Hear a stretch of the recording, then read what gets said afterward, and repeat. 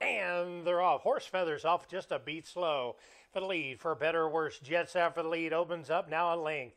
On the outside, we got Dragon Drew. Down on the inside is Uncle Earl. Punching between runners is Derby City. A solid length back. We got Amani's Kitten closest to the rail. To his shoulder to the outside is Tom's Last General. And four to the trailer. That is Horse Feathers after a compromised beginning. Opening quarter on the board of 22 and 1.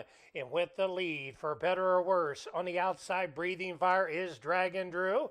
On the outside, that's going to be Derby City, about a half lane back. Also for Uncle Earl as they hit the top of the lane. On the outside, Dragon Drew and Oots. On the inside, we got For Better or Worse fighting back. These two are locked in battle. Dragon Drew has the lead now by a nose. Also kicking out, that is Amani's Kitten Means Business. Center of the track, Uncle Earl's coming right over the top. But they got to pass Dragon Drew right in between runners. That is Amani's Kitten in the shadow of the wire.